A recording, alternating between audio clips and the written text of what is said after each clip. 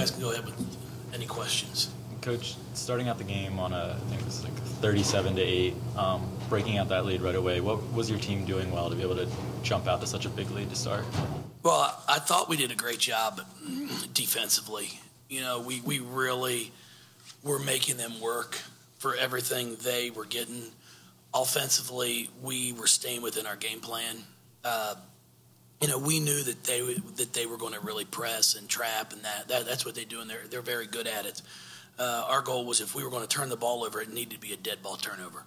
We needed to throw it out of bounds. It needed to be a 5-second count. You couldn't allow our turnovers to lead to their points.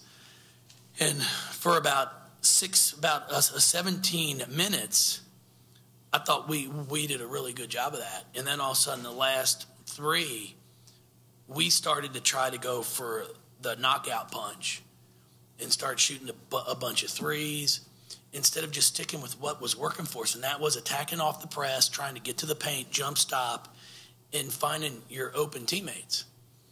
And unfortunately, we got away from that, and then the next thing you know, I think they scored, 12 of the last 14 points of the half.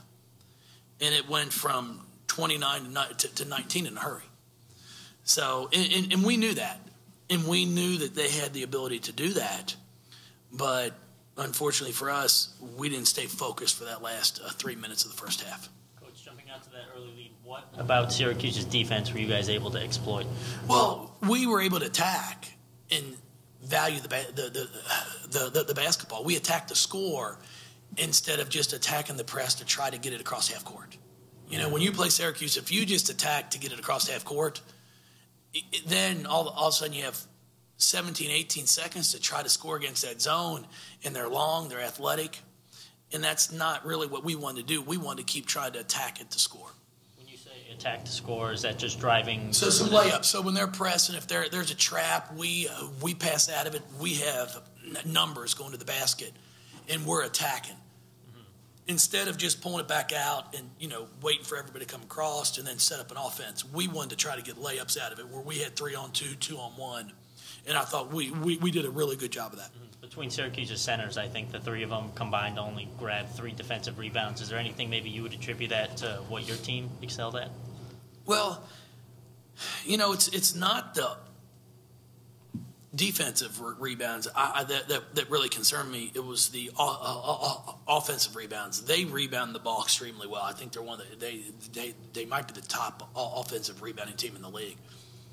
And you've got to make sure you don't give them a second chance points. And I thought we did an unbelievable job of that tonight.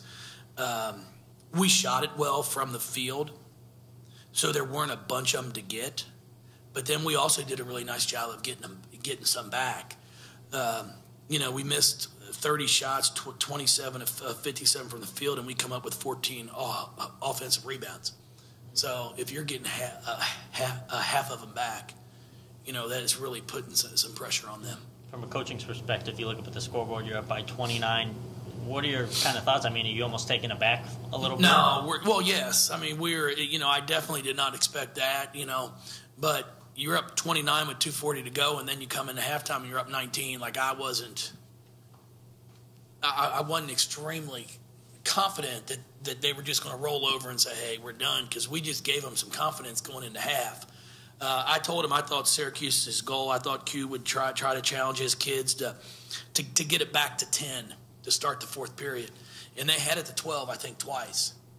And, that's where we kept saying we have to keep attacking. We can't settle. And that's kind of what we did. And then we started to make some careless passes. We turned it over back-to-back times. It led to 5 points for them. And that's what you can't do against Syracuse. How different was the Syracuse team you saw tonight from any of the scouting report and the video that you watched going into today's game?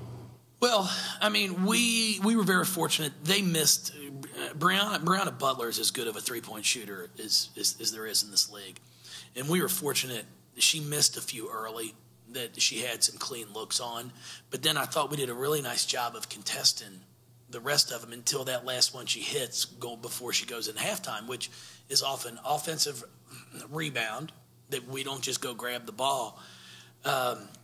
So, we're fortunate they did not shoot it like they normally do. But, their athleticism, they're aggressive, the style of play, they like to get it as frantic as they can, which works extremely well for them. Obviously, we had a season high tonight with 28 turnovers. So we have to go back and address that. And defensively, how effective was your guard play as far as, in the half court getting pressure on Syracuse? Well, I thought our guards did a pretty good job. Now, I thought Peterson really started to hurt us there when she just started to go one-on-one and turn the corner.